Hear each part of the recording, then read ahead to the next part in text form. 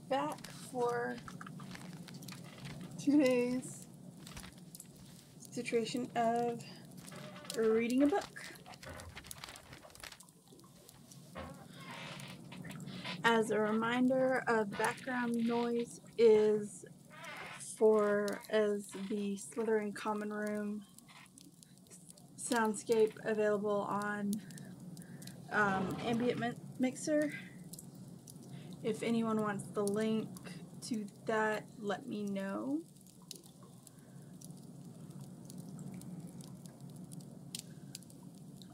Also, as a quick reminder, while I'm reading, I've got my sim idling, reading a book.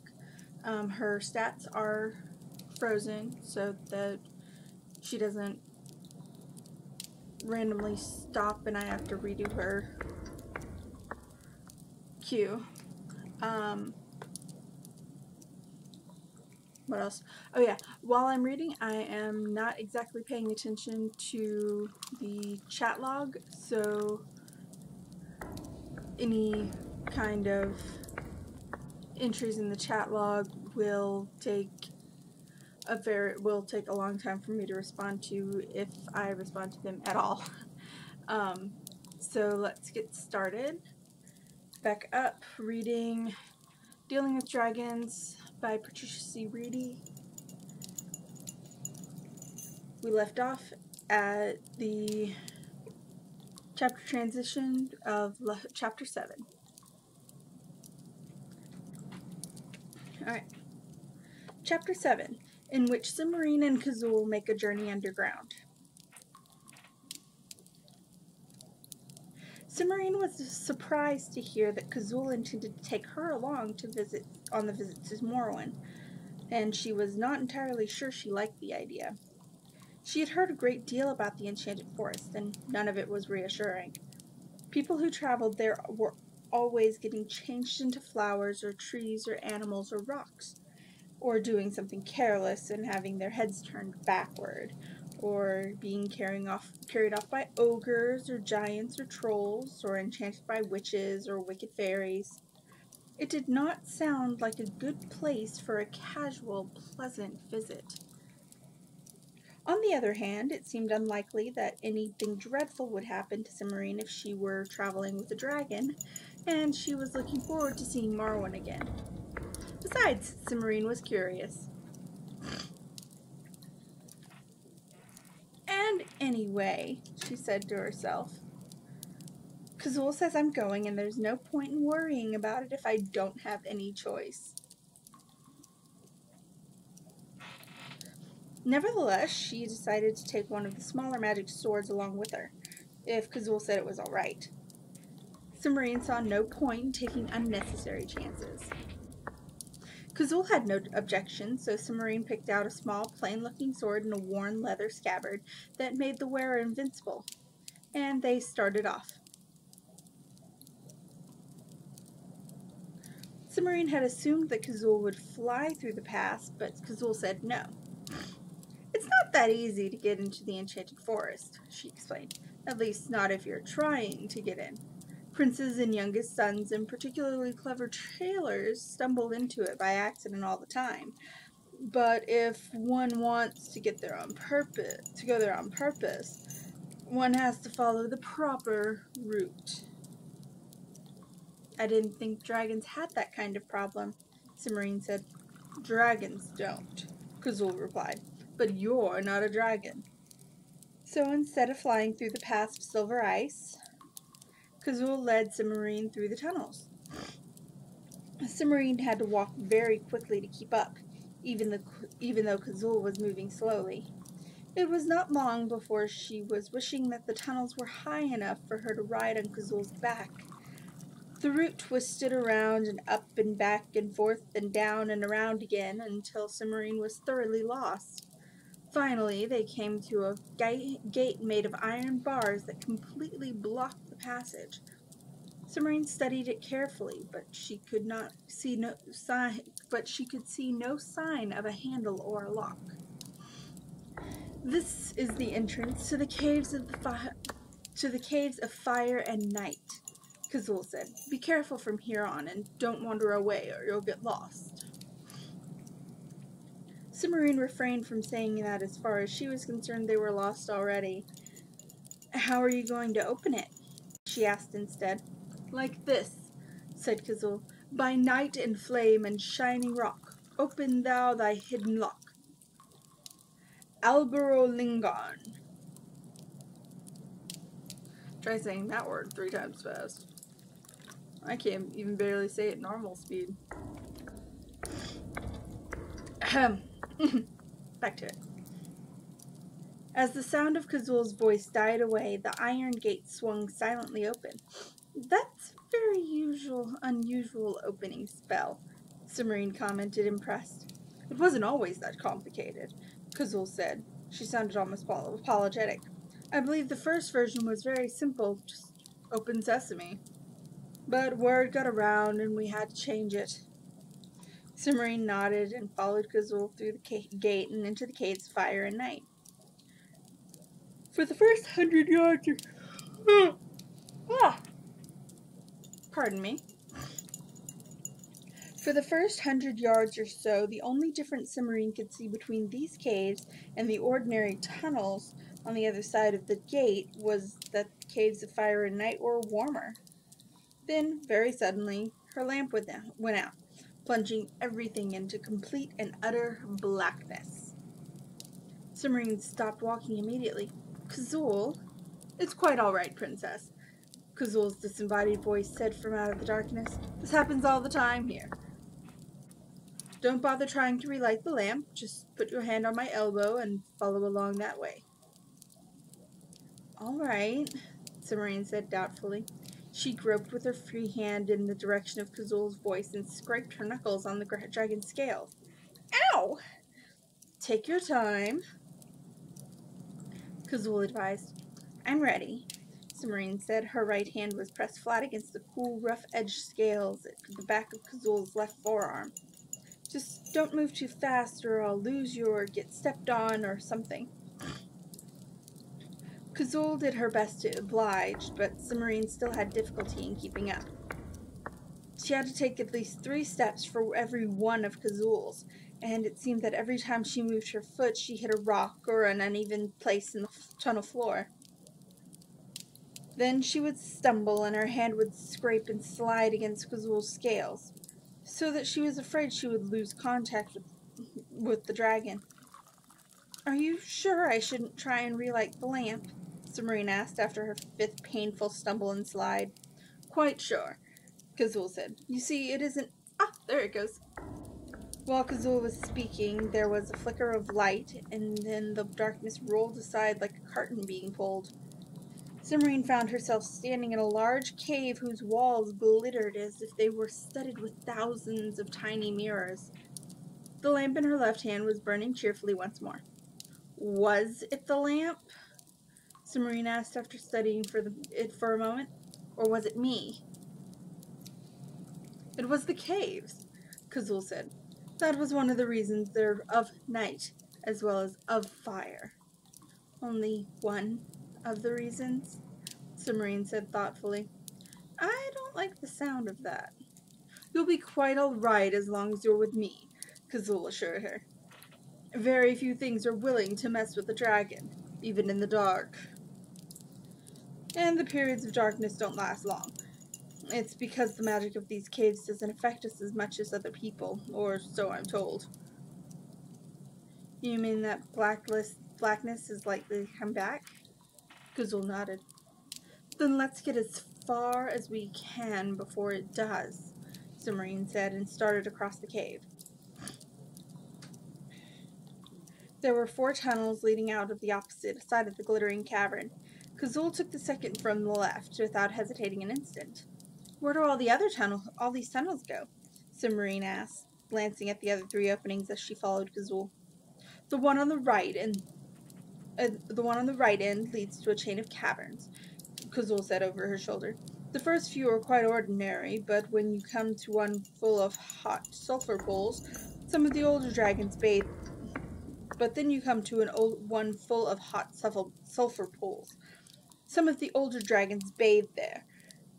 They claim the water is good for rheumatism.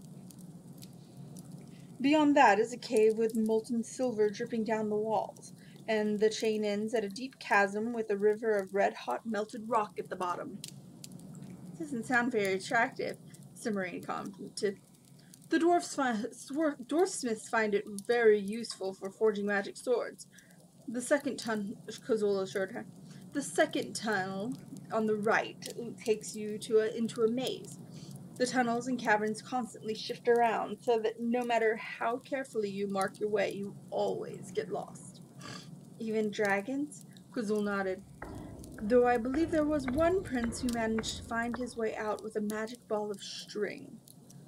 Oh, bother, said Cimmerian. The lights had gone out again, just as they emerged into a small cave. It's quite all right. This part's easy, Kazul said.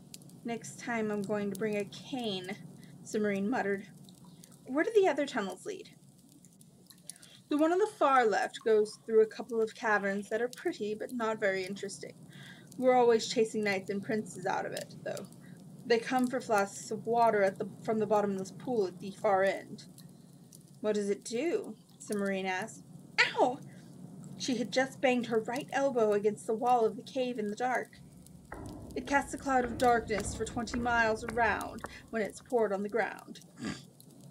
Kazul replied, How useful. Cimmerian muttered balefully, rubbing her elbow.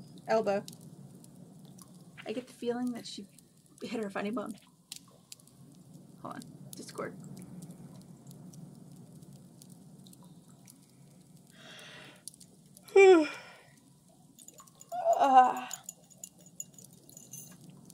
And this tunnel leads to the Enchanted Forest by way of the King's Cave.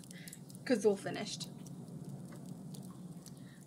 Oh, good. I was hoping to see that, Cimmerian said. The King's Cave was the chamber where the first king of the dragons had found Colin's stone, and the Historia Dracorum had not described it anywhere near well enough to suit Cimmerian. Oh, come on. Computer being sold.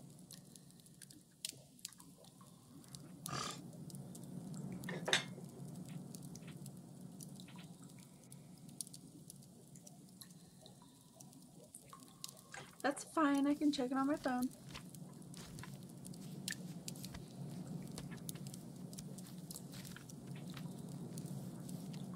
Since it wants to be dumb.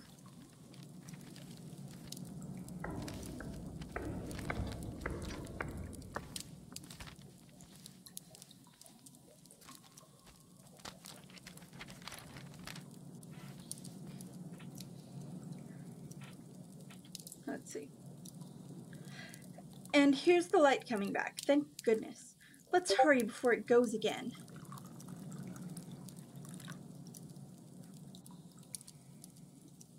That was a delayed reaction audio.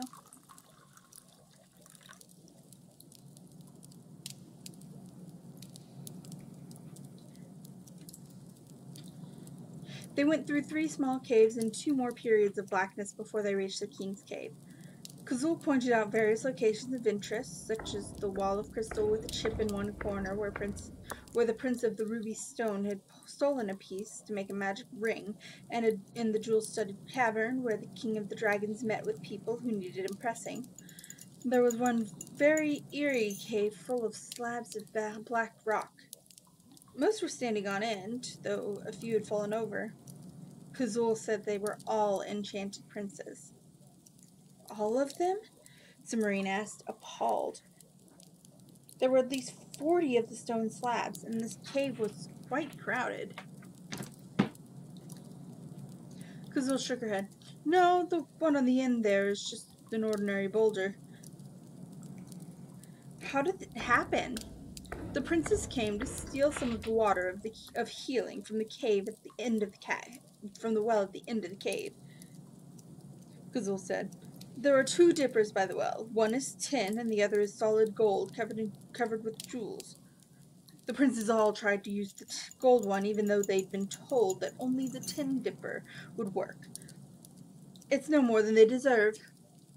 Cimmerian frowned, thinking of some of the princes she had known. Well, I won't deny that they probably behave foolishly, but foolishly? Kazul snorted.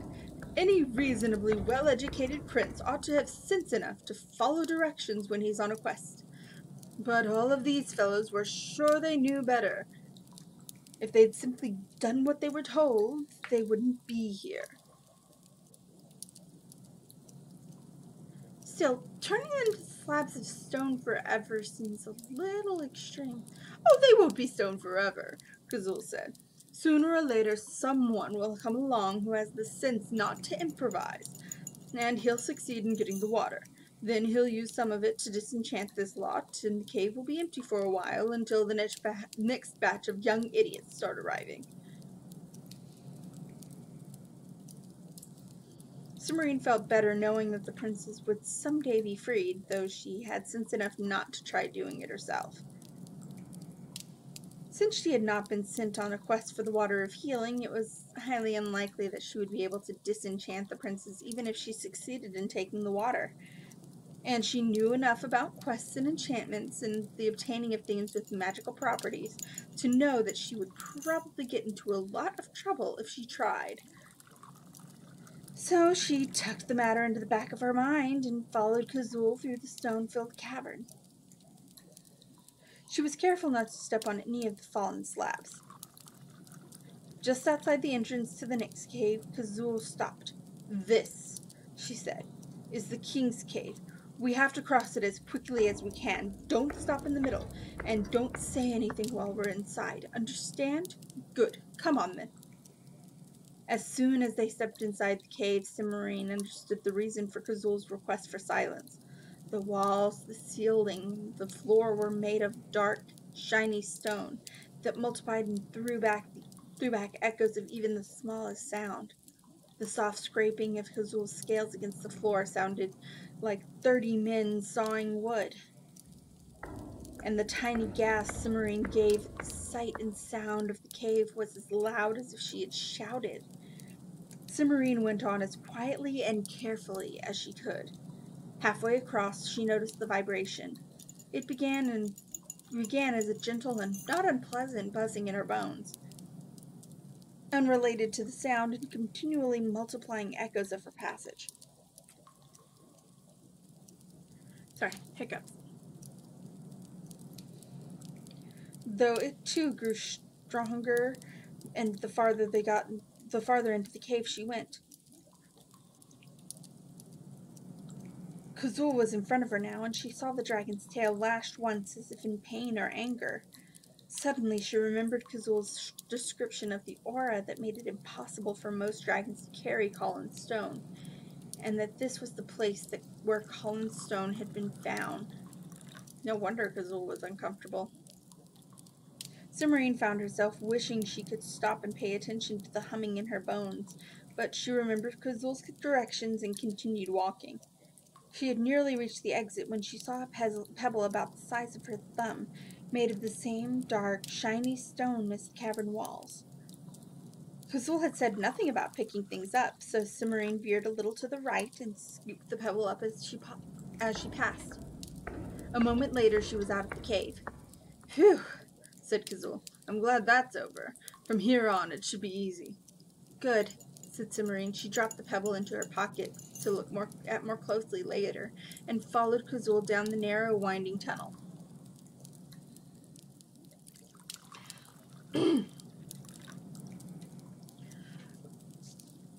That's the end of chapter 7. I'm going to go get some water real quick. My throat is hurting. I shall return momentarily.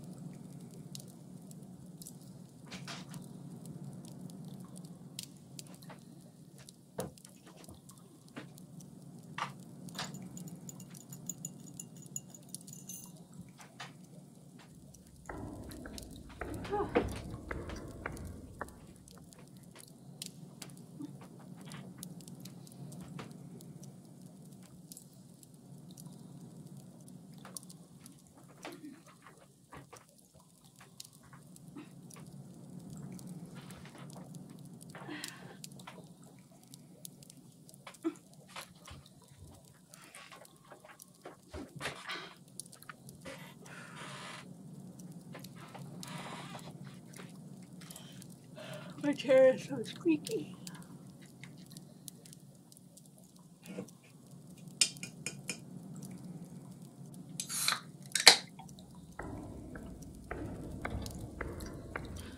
Okay.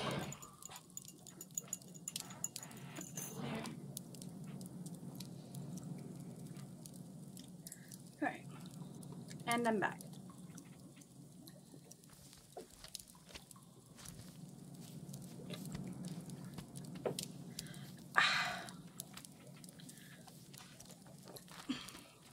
Alright. Chapter 8, in which Cimarine and Kazul pay a call and Cimarine gets into a fight. A few minutes later they came out of the caves of Iron Night into bright sunlight. Cimarine had to shade her eyes against the sudden glare. As her eyes adjusted, she saw a large clearing around the mouth of the cave. The ground was covered with short grass so lush and dense that it made Cimarine think of green fur. Here and there a tiny flower twinkled among the blades of grass. At the edge of the clearing the forest began. But Cimarine could only make out the first row of trees. They were enormous, so large that they dwarfed even Kazul. "Leave the lamp here," Kazul said. "There's no sense in carting it around the forest when we won't need it until we get back." Cimarine set the lamp on the ground just inside the mouth of the cave. "Now what?" she said. "Now we go to Morrowinds. And we'll get there more quickly if you ride. If you climb up on that rock over there, you ought to be able to get on my back without too much trouble." "Are you sure you don't mind?" Cimarine said, scrambling up onto the rock that Kazul had indicated. "I wouldn't have suggested it if I minded," Kazul said. "Right there will be fine. You can hang on to the spike in front of you, and you won't foul my wings if I have to take off suddenly." Cimarine did not like the implication that there were things in the enchanted forest that were nasty enough to make a dragon want to take off suddenly, but she did not say so. It was too late to back out, and she certainly wasn't going to wait at the mouth of the cave all alone while Kazul went off to visit Morrowind. There was no reason to think that waiting would be any safer than going along. As soon as Cimarine was settled, Kazul set off into the forest at a rapid pace. At first, Cimarine had to concentrate on holding on, but after a while she began to get the hang of it. So she was able to look at some of the things they were passing. The trees were huge. Cimarine guessed that even if there were 4 of her holding hands, she would not be able to reach all the way around one of the trunks. The ground was carpeted with bright green moss that looked even thicker than the grass in the clearing. Cimarine saw no flowers in it, but she spotted several bushes and a vine with 3 different colors of fruit. Kazul changed course several times for no reason that Cimarine could see, and she did not like to distract the dragon by asking questions. They passed a mansion guarded by a fence made of gold and a short tower without any windows or doors. Then Kazul splashed through a shallow stream and made a sharp turn. The trees thinned a little, and Kazul stopped in front of a neat gray house with a wide porch and a red roof. Over the door was a black and gold sign in large block letters reading, "None of this nonsense, please." There were several cats of various sizes and colors perched on the porch railing or lying in the sun. As Cimarine dismounted, Kazul said to one of them, "Would you be good enough to tell Morwen that I'm here and would like to talk to her?" The cat, a large gray Tom, blinked its yellow eyes at Kazul. Then he jumped down from the porch rail and sauntered into the house, his tail held high as if to say, "I'm doing this as a particular favor, mind, and don't you forget it." Yeah. The way she writes cats is very accurate. "He doesn't seem very impressed," Cimarine commented in some amusement. "Why should he be?" Kazul said. "Well, you're a dragon," Cimarine answered, a little taken aback. "What difference does that make to a cat?" Sorry I'm all sniffly. Allergies.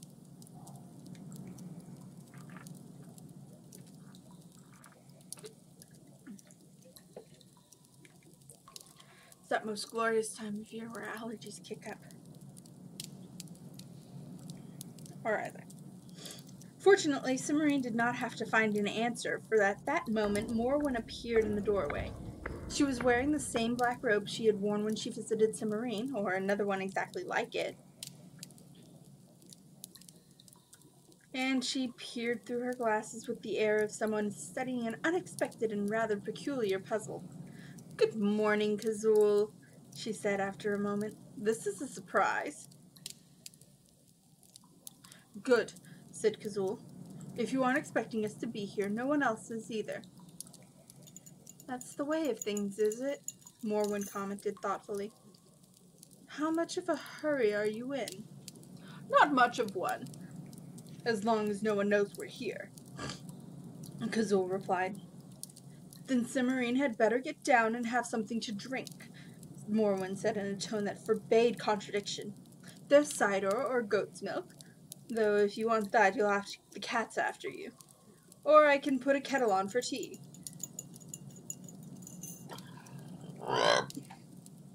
Pardon me. "Good gracious, what have you done to your hand?" While Morwen had been talking, Cimarine had turned and slid carefully down Kazul's side. It was a long slide, and when her feet hit the ground, she had to put out a hand to keep from falling. Morwen's exclamation made her blink in surprise, and she looked down. The palm of her right hand was covered with blood from half a dozen deep slashes and as many scrapes. "Oh dear," Cimarine said. "It must have happened in the caves when it was so dark I didn't realize. It doesn't hurt at all." "Hurting or not, it needs attention," Morwen said firmly.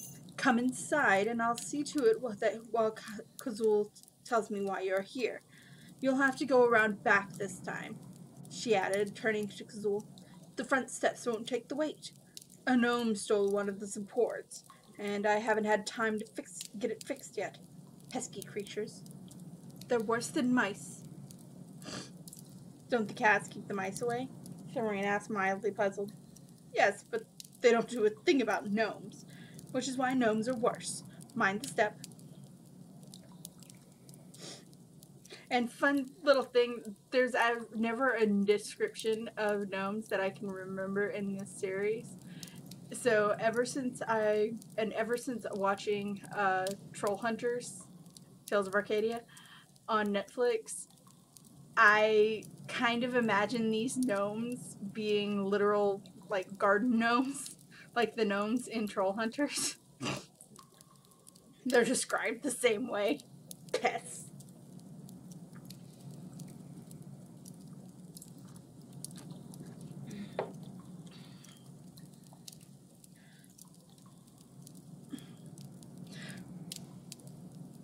"Yes, but they won't do a thing about gnomes, which is why gnomes are worse. Mind the step." Kazul started walking while Morwen shooed Cimarine up the wooden steps and into the house. Several of the cats eyed Cimarine curiously as she passed, and a tortoiseshell kitten got up and followed her in. The front door led into a large, airy room with an iron stove in one corner. There was a good deal of furniture, but everything except the table and the stove had at least one cat on top of it. Morwen frowned at a fat and fluffy Persian that was sitting on one of the chairs.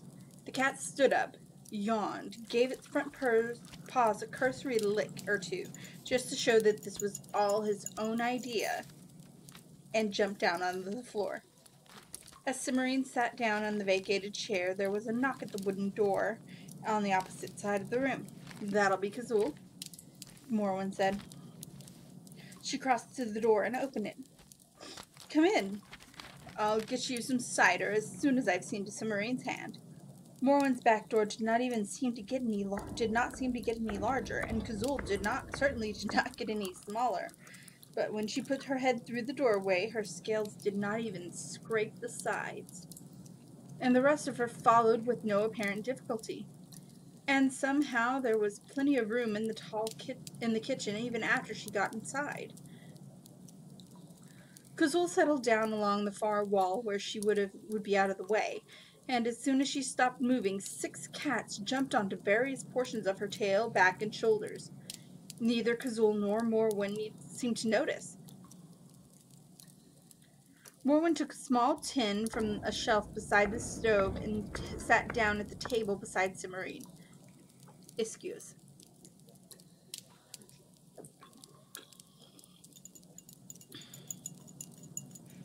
Now, tell me what you're here for, she said, taking a roll of linen and 2 jars of ointments out of the box.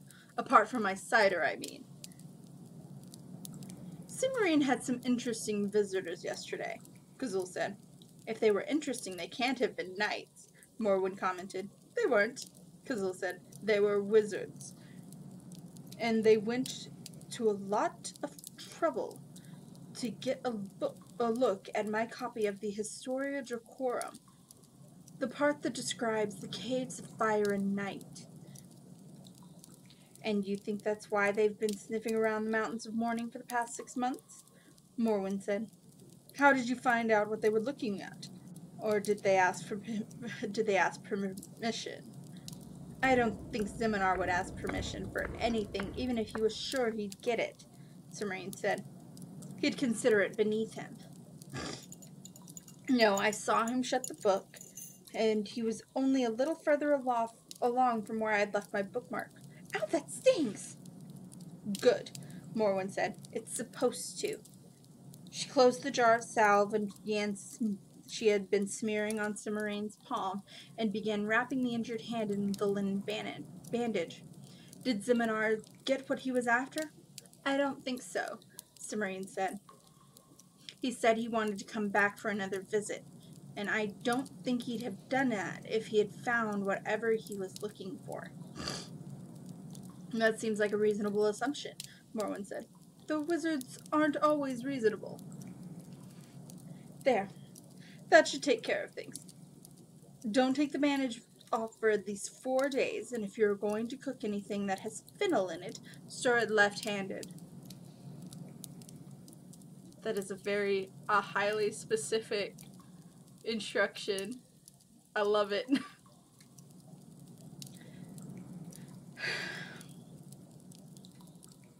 Ziminar's interest in Historia Dracorum isn't the only thing that points to his curiosity about the Caves of Fire and Night, Kazul said, and explained about the book that had been stolen. There have been other incidents as well, and nearly all the wizards we've caught poking around have been somewhere in or near the caves. That's why no one thought much about it at first. Ever since King Toko's made that agreement with the Society of Wizards, they've been claiming they're supposed to have more time in the caves than we're willing to give them. Everyone thought this was more of the same. Not everyone, Morwen said, giving Kazul a sharp look. I am widely considered to be unduly suspicious of everyone and everything, Kazul said in a dry tone, particularly wizards. And what do your suspicions make of this business? I think Ziminar is trying to find out something about the Caves of Fire and Night, Kazul said. Something he hasn't been able to learn from visiting the caves in person.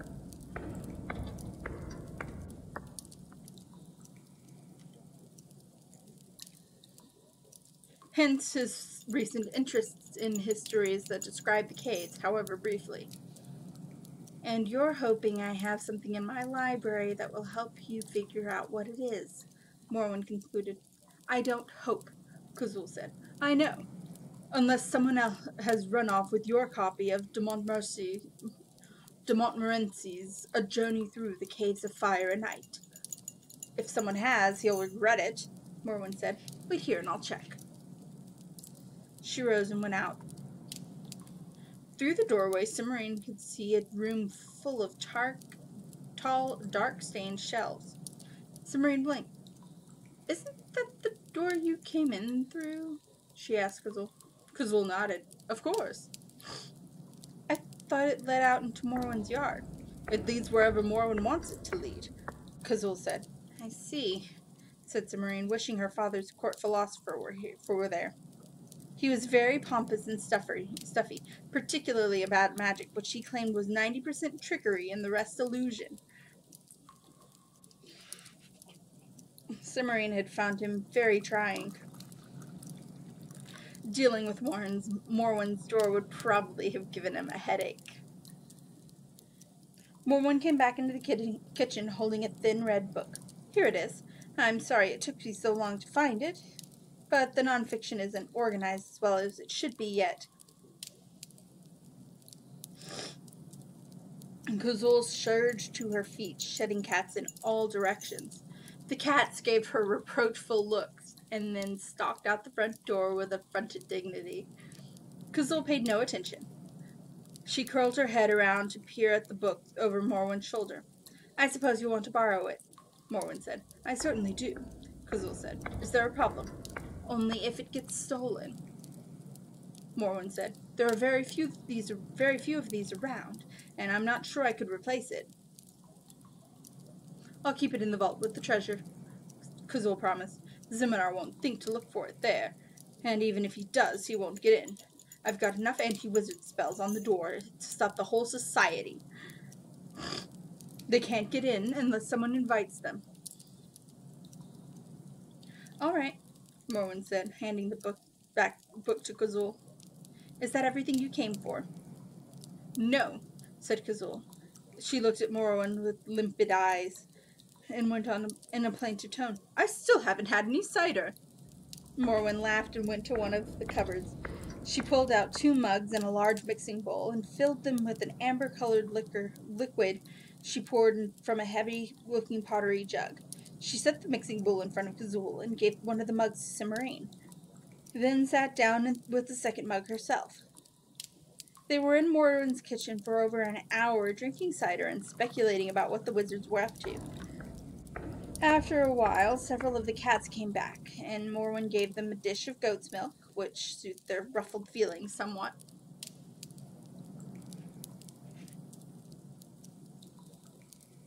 I hope that the goat's milk was lactose-free, because most cats are lactose intolerant.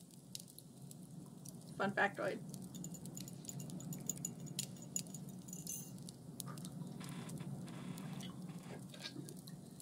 My cat really likes coconut milk.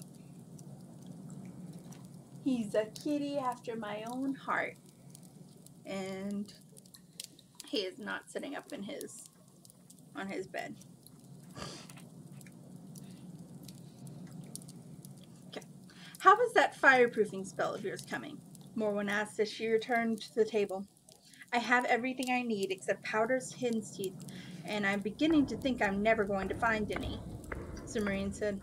Kazul has offered to let me look through the jars in the treasury, but if there isn't any there, I don't know where I'll look next. Really? Morwen said, giving Kazul a sharp look. Well, if you can't find any hen's teeth, you could try substituting snake fingernails. Or the hair from a turtle's egg. I wouldn't try it except as a last resort, though. Altering spells is a very tricky business. At last they had to leave. Kazul went out the same way she had come in, while Cimmerian watched in fascination. Then Cimmerian and Morwen went onto the front porch. Kazul sidled up to the house, and Cimmerian stood on the porch railing to climb onto her back. The cats were seriously affronted by this maneuver and expressed their displeasure in reproachful glances and low yowls. Don't take any notice, Morwen said. It only encourages them. Cimmerian nodded. Thank you for everything. You're quite welcome, Morwen answered. Don't wait too long to come again. You'd better take this, princess, Kazul said, reaching back over her shoulder to hand Morwen's book to Cimmerian. I can't carry it and run at the same time. Cimmerian took the book and tucked it into her pocket. I'm all set, she said, and they started off. Cimmerian enjoyed the ride back to the Mountains of Mourning. She was now sufficiently accustomed to riding on a dragon to be able to concentrate on looking at the forest as it flashed past. The trees seemed almost identical to one another. but Cimmerian spotted quite a few odd-looking bushes and vines, and twice she thought she saw small faces staring out at her from among the leafy branches. They reached the threshold of the caves much sooner than Cimmerian expected. Kazul waited while she slid to the ground, and then said, "The entrance is a little narrow. I'll go first and make sure there's nothing unpleasant waiting for us." Cimmerian nodded, and Kazul vanished into the cave. Before Cimmerian could follow, she heard a shrill cry above her. She looked up and saw an enormous white bird plummeting toward her, its clawed feet extended to attack. For an instant, Cimmerian was frozen by surprise and fear. Then she ducked and reached for her sword. She was almost too slow. The bird was on top of her, screeching and slashing before she had done more than grasp the hilt of her weapon. But the sword seemed to leap out of the scabbard as soon as she touched it, and she swung clumsily just as she rolled aside. She did not expect to do any damage, just to force the bird to back away a little. But she felt the sword connect and heard a wail of pain from the bird. Thinking all her lucky stars individually and by name, Cimmerian twisted and scrambled to her feet, sword ready. There was nothing for her to guard against. The sword stroke had been more effective than she realized. The bird was dying. As she stared at it, it raised its head. "You killed me," the bird said incredulously. "But you're a maiden." "Actually, she's a princess," Kazul's voice said from behind Cimmerian. "My princess. So you'd have been in even bigger trouble if you'd succeeded in carrying her off." "I don't think I could have done it if I hadn't had a magic sword," said Cimmerian, who was beginning to wish she hadn't. She had never hurt anyone before, and she didn't like it. "Just my luck," the bird said disgustedly. "Oh well, fair's fair. You killed me, so you get my forfeit." "You're not dead yet," Cimmerian said. "If you'll let me near, I can try to stop the bleeding." "Not a chance," the bird said. It was beginning to sound rather faint. "Do you want the forfeit or don't you?" "Take it," Kazul advised. Cimmerian said nothing, and after a moment the bird said, "All right then. Under my left wing you'll find 3 black feathers. If you drop one and wish to be somewhere else, you'll find yourself there in the twinkling of an eye. Any questions?" "Can I take anyone else with me?" Cimmerian asked, thinking that if the bird was so determined to give her the feathers, she might as well cooperate with it. The bird looked at her with respect. "The wonders never cease. For once a human with sense is getting the forfeit. Yes, you can take someone with you, as long as you're touching him. Same for objects. If you can carry it, you can take it with you. You'll get 1 trip per feather, that's all." "But," said Cimmerian, and stopped. The bird's head had fallen back, and it was clearly quite dead. "Don't feel too bad," Kazul said perceptively. "If it had succeeded in carrying you off, it would have fed you to its nestlings." "Fed me to its nestlings?" Cimmerian discovered that she had lost her sympathy for the dead bird. "What a horrid thing to do!" She hesitated. "Won't the nestlings starve now that the bird is dead?" "No, one of the other birds will take over the chore of feeding them for a few weeks until they're big enough to catch their own food." "Now," Kazul said, "now, clean that sword and take your feathers, and let's get going. I want to have a look at that Book of Morwyn's." Cimmerian nodded and did as she was told. The 3 black feathers were right where the bird had said they would be, and she put them in her pocket with Morwyn's book and the black pebble from the cave's fire and night. She wiped the sword on the grass several times, then finished cleaning it with her handkerchief. When she finished, she left the handkerchief beside the dead bird and followed Kazul into the cave's fire and night. Okay. Chapter 9, in which Thranduil is a dreadful nuisance, and Cimmerian casts a spell.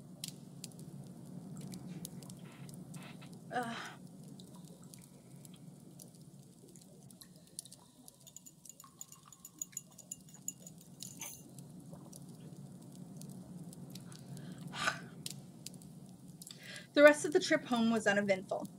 Passing through the king's cave seemed easier going in the opposite opposite direction, and the impenetrable darkness only descended once.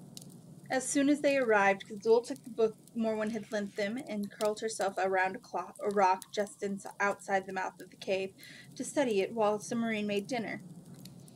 She pored over the book all evening, and Simmarine found it fascinating to watch the dragon delicately turning pages with her claws. Early the next day, Kazul went off to consult with Roxam. Simmarine was rather stiff from all the dragon riding that she had done the previous day, so she decided not to do any more cleaning. Instead, she spent the morning in Kazul's treasure room, sorting through likely-looking bottles and jars for those that might possibly contain powdered hen's teeth. Remembering Kazul's advice, she started by setting aside all the bottles she could find that had lead stoppers. Since the light was not very good, she took the jars and bottles that looked as if they might be worth investigating, and piled them in her apron, so as to carry them outside more easily. She had nearly finished sorting when she heard a voice calling faintly in the distance. "Bother," she said. "I did hope they'd leave me alone for a little longer." She bundled the last 5 bottles into her apron without looking at them, and, not forgetting to lock the door behind her, hurried out through the maze to see who was shouting for her this time. It was Thranduil. "What are you doing here?"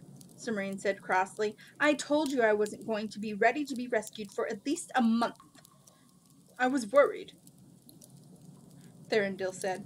"I heard that you'd broken a leg, but you look fine to me." "Of course I haven't broken a leg," Simmarine said. "Where did you get that idea?" "Some night at the foot of the mountains," Thranduil replied. "He was up yesterday talking to the princess he's trying to rescue, and he came back and warned everybody not to bother with the princess that was captured by the dragon Kazul. Well, I knew that was you, so I asked why.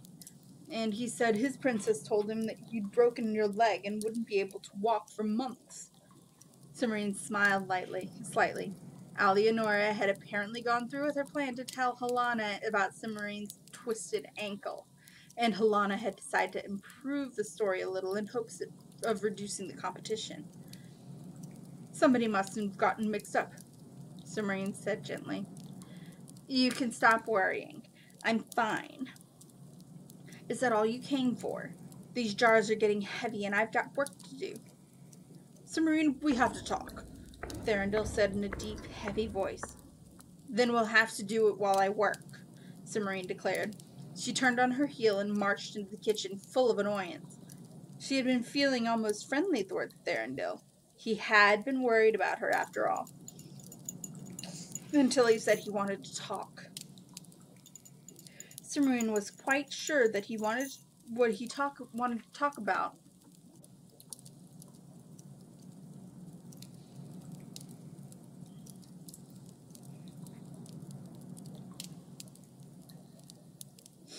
Was rescuing her, and she was annoyed with him for being so stupidly stubborn, and annoyed with herself for being annoyed when he was only trying to do the best he could.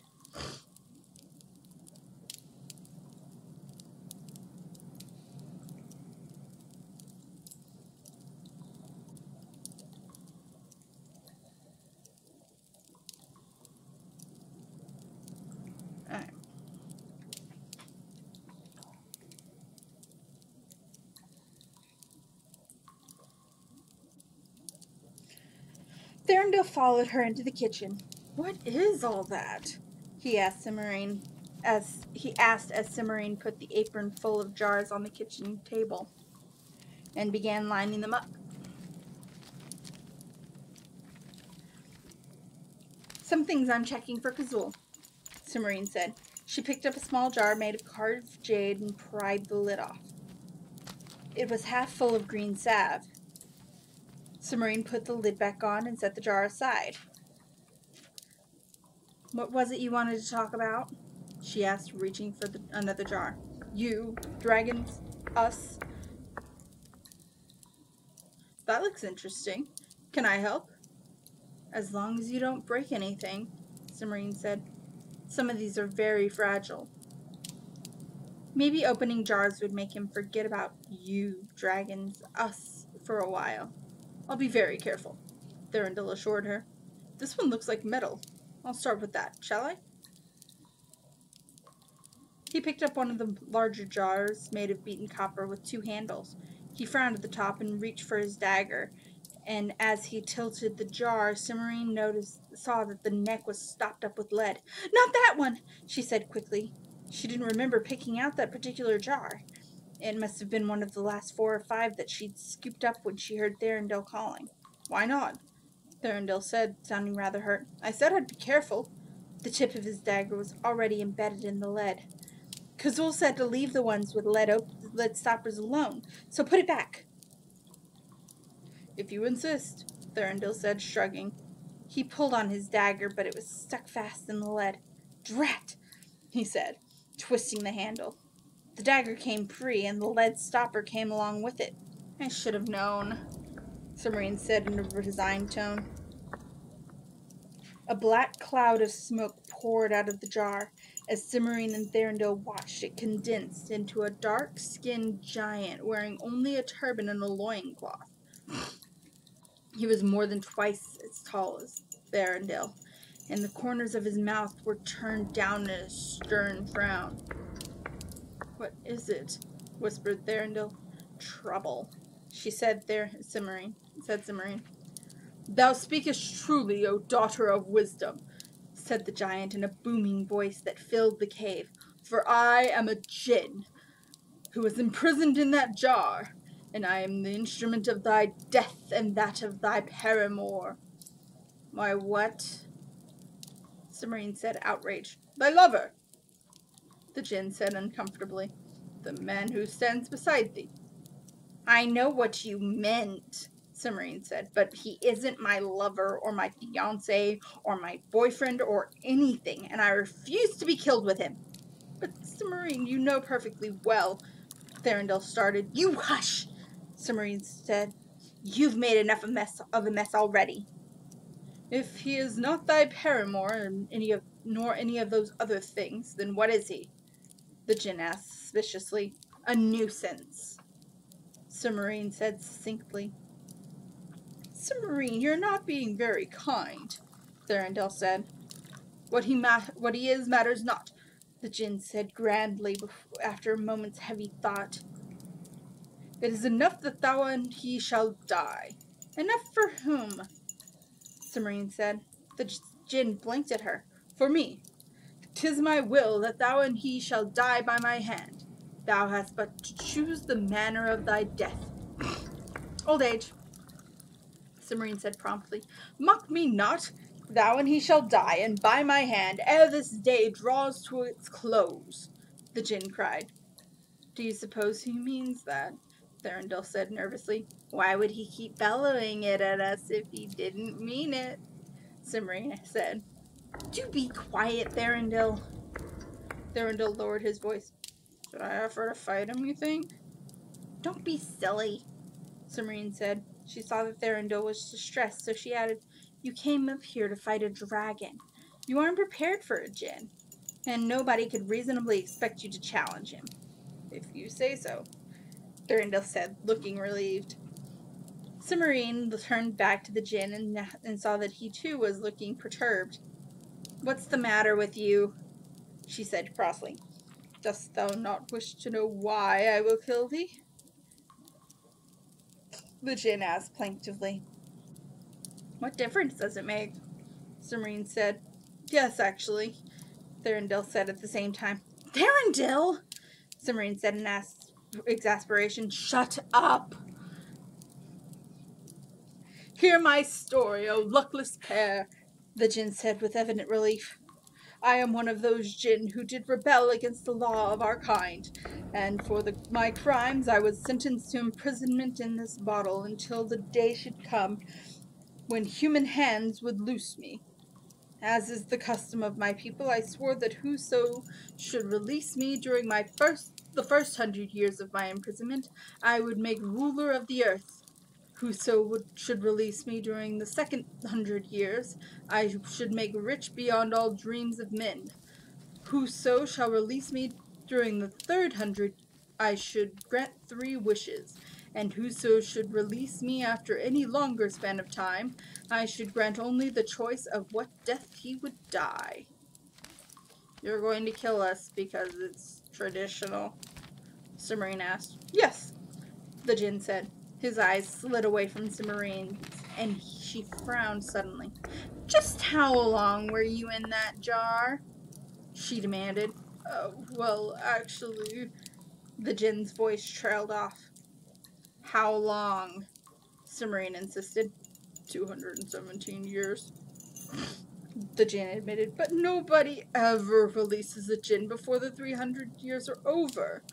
You're trying to get around your oath, Thurendil said, plainly shocked by the very thought. You pretended you had to kill us so you wouldn't have to give us the wishes. No, the Jinn said. Thinkest thou that the granting of wishes alone would so trouble me?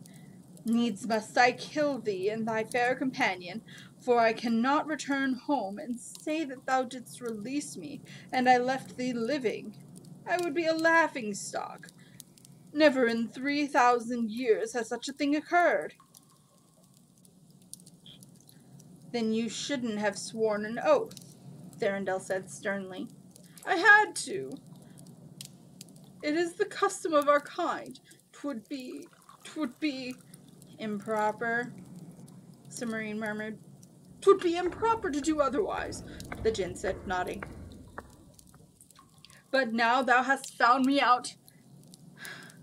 And what am I to do? If I kill thee, it will violate my oath. If I kill thee not, the remainder of my life will be in torment. You could go back in the jar for another 83 years, Cimmerian suggested delicately. I could go back? The Jinn blinked at her for a moment. I could go back! I could go back! And in 83 years we'll both be dead of old age. Since that was my choice of death, your oath would be fulfilled, and you can go straight home without killing anyone else, or giving them any riches or power or anything. Truly thou art a jewel among women, and the very queen of wisdom's daughter, the Jinn said happily. Thou hast found the perfect solution to my difficulties. Wait a minute. What about, Thurendil said, what about those wishes? Thurendil, Cimmerian said in a shocked tone. I'm surprised at you. How can he give us wishes if he's going back in the jar for 83 years? It wouldn't be right at all. Thurendil frowned. Are you sure? After all, we did let him out during his 300 years. I suppose I could let thee have one wish at least, in token of my thanks for thy help, the Jinn said, as long as thou dost not tell anyone. I wouldn't dream of it, Thurendil assured him. And my wish is to defeat a dragon and win his princess's hand in marriage. The Jinn waved a dark hand over Thurendil's head. There, when next thou dost fight a dragon, thou shalt surely defeat him. And thou, he said, turning to Cimmerian. I could use some powdered hen's teeth, Cimmerian said. The Jinn blinked in surprise, but he waved his hand, and again his face a mask of concentration. Then he bowed and handed Cimmerian a fat brown jar. There is thy desire. Farewell. With an elaborate salaam, the Jinn dissolved back into a cloud of smoke that poured back into the copper jar from which it had come. Cimmerian leaned over and plucked the lead stopper from the end of Thurendil's knife. She jammed it back into place and heaved a sigh of relief. Thurendil was not paying attention. What did you want something like that for? He asked, looking at the jar of hen's teeth and wrinkling his nose in distaste. I don't believe I shall tell you, Cimmerian said, putting the jar carefully into one of her apron pockets. It has nothing to do with you. Nothing to do with me? I like that, Thurendil said indignantly. I'm going to marry you, just as soon as I beat that dragon of yours. I don't think you're going to beat Kazul, Cimmerian said in a considering tone. But that Jinn just said, He said that if you fight a dragon, you'll defeat him.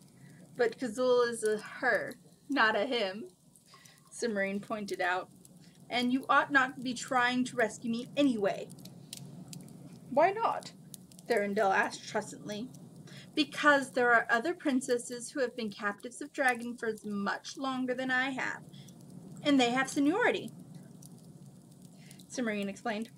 Oh, said Thorindel, looking considerably taken aback. How do you know? They came to visit and told me all about it, Cimmerian said. I think you should try for Caradwell. She's from the kingdom of Raxwell, and her hair is the color of sun-ripened wheat, and she wears a golden crown set with diamonds. You ought to get along with her very well. Thorindel brightened perceptibly at this description, but said, But everyone expects me to rescue you. As long as you defeat a dragon and rescue a princess, no one will care, Cimmerian said firmly, and Caradwell will suit you much better than I would. Are you sure her dragon isn't female too? Positive, Cimmerian said. Gornal's cave is 2 down and 3 over. If you follow the path outside, you can't miss it. He ought to be there now, and if you leave right away, you'll be able to get everything settled before dinner. All right then, Thorindel said. As long as you're sure you don't mind. Not at all, Cimmerian assured him fervently. She saw him to the mouth of the cave and pointed him toward Gornal's cave, then returned to the kitchen. She gathered up the jars and bottles she had been planning to check, except for the copper jar with the gin inside, and took them back to the treasure vault.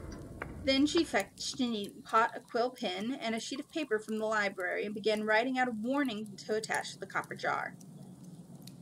She didn't want anyone else to open it until the 83 years were over and the djinn could go home without killing anyone. She was just finishing when she heard Alienora's voice calling from the rear of the cave. I'm in the kitchen, she shouted. Come on back.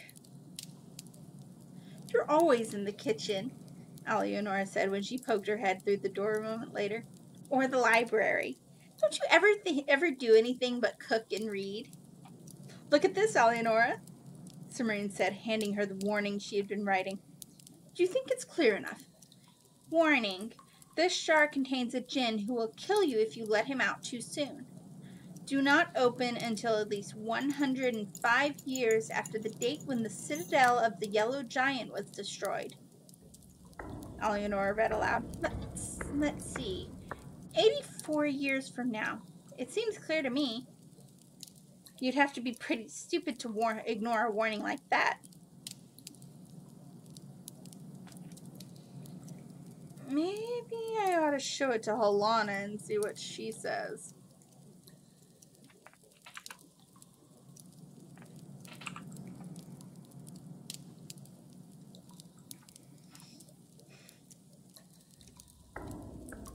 Cimmerian said, frowning.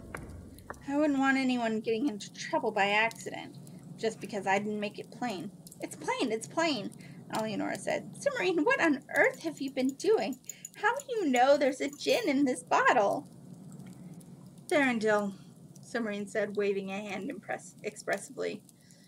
I was looking through some of the bottles from Kazul's treasure rooms to see if any of them happened to have hen's teeth in them. And Thorindel came in and wanted to help.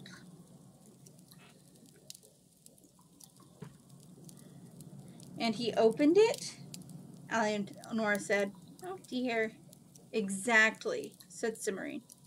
But it came out well in the end. I think I've gotten rid of him for good. I sent him off to rescue Caradwell. You did? What if he doesn't beat Gornal? Well, he'll win. The djinn gave him a wish, and he wished to defeat a dragon. Cimmerian looked apologetically at Alienora. I suppose I ought to have sent him to rescue you, but it's quite all right, Alienora said hastily. Getting rid of Caradwell will help a lot. And after everything you've told me about Thorindel, I don't think I'd want to have him rescue me. That's what I thought, Cimmerian said. Oh, and I got the djinn to give me some powdered hen's teeth so we can finally try that fireproofing spell. Good, Eleonora said. Let's do it right now. I'm out of Dr. Pepper.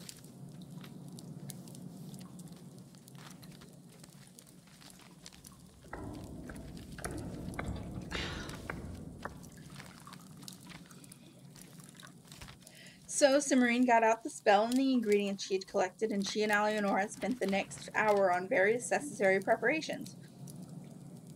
First, they had to boil some unicorn water and steep the dried wolfsbane in it. Then the mixture had to be strained and mixed with the hippopotamus oil and the powdered hen's teeth. Cimmerian did most of that while Eleonora ground up the blue rose leaves and the piece of ebony.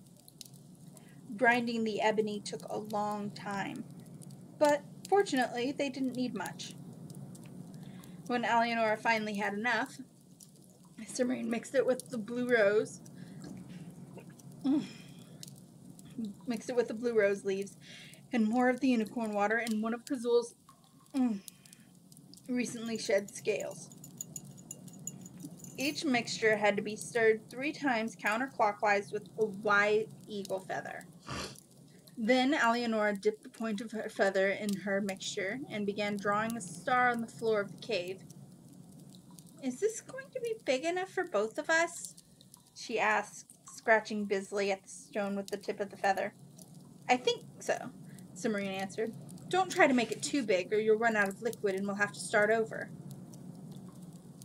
Eleonora did not run out, though she had used nearly all her mixture by the time she finished. There, she said. She sat back on her heels and studied her diagram to make sure there were no gaps, then set her dragon scale and feather aside and stood up. Your turn. First, we have to get into the center of the star, Cimmerian reminded her. Be careful not to smudge the lines. Smudge them? After all that work? Eleonora said in tones of mock horror. She lifted her skirts and stepped carefully into the middle of the diagram. Cimmerian followed and carrying a small mixing bowl half full of something that looked like brown sludge with a white eagle feather sticking out of one side. It smells awful, Eleonora said, grimacing. It doesn't matter what it smells like, as long as the spell works. Ready?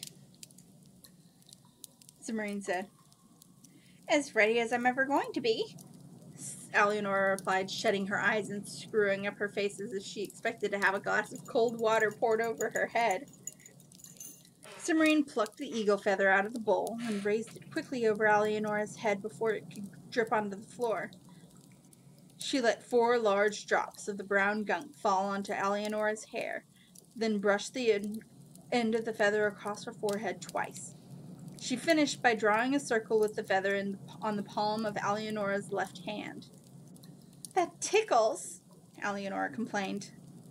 Well, you can do it to me now, Cimmerian said. Eleonora took the bowl and feather from Cimmerian. You're right, Cimmerian said a moment later. It does tickle.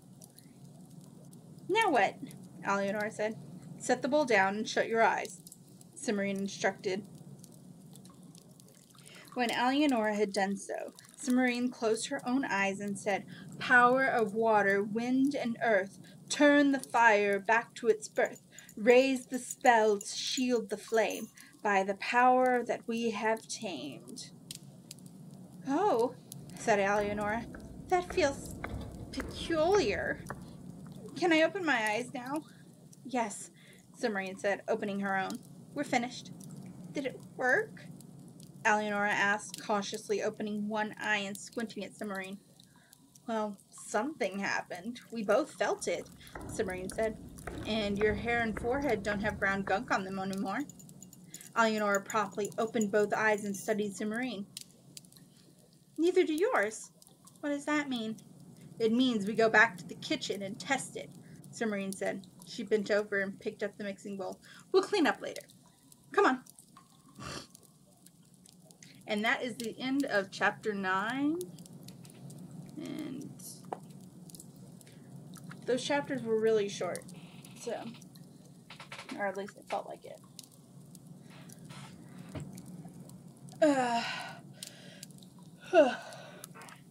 That or I just read really fast. I'm gonna go ahead and, because I do 3 chapters a session, and I've got adult things to do this afternoon. Alright, so really quick announcements.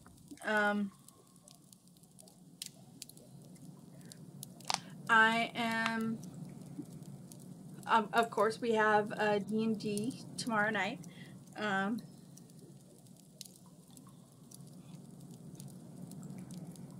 I'm probably going to play Final Fantasy XIV later and be streaming because I have quests to do and classes to unlock, and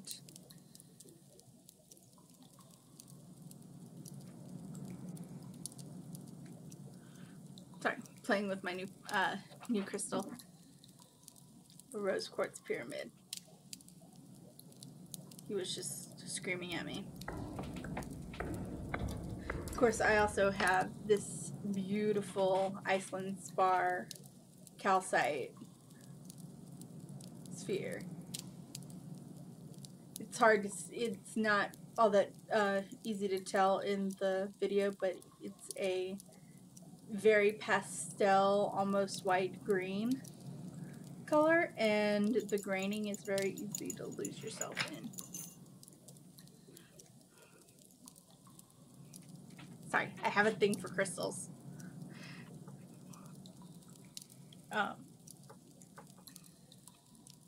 So yeah, after the adult things, I'll probably be playing Final Fantasy XIV, and then tomorrow is D&D day.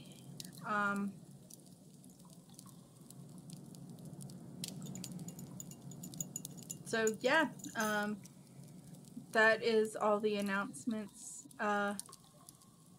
If you like my content, I do have link for Ko-fi donations, and as always, like and subscribe, like and follow, subscribe on YouTube.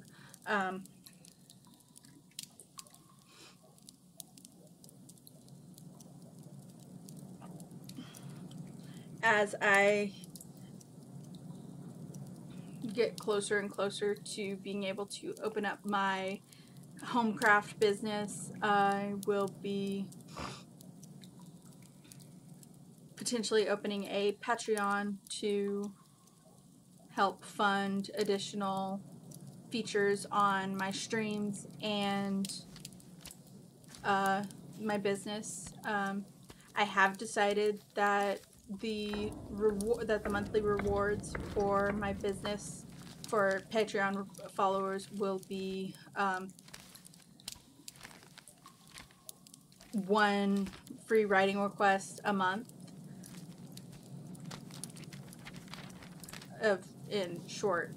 one short writing request per month.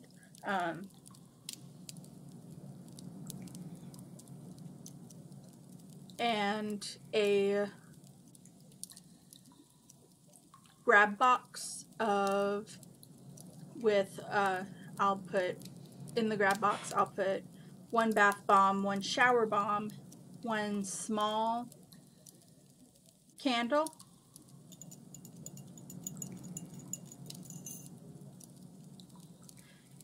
and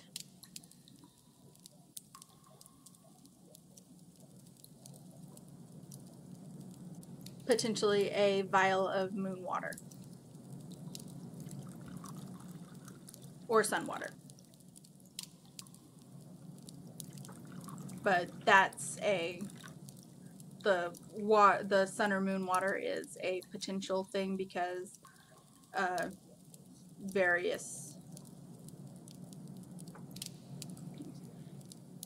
it will be some kind of special water. I'll be setting up a thing to gather rainwater, so I will be filtered. I'll have that be filtered and purified, and so it'll be sun, moon, rain, water, some kind of special spell property water, because yeah. So I will see you guys later for Final Fantasy XIV, or if I don't stream before then, D&D. So, peace.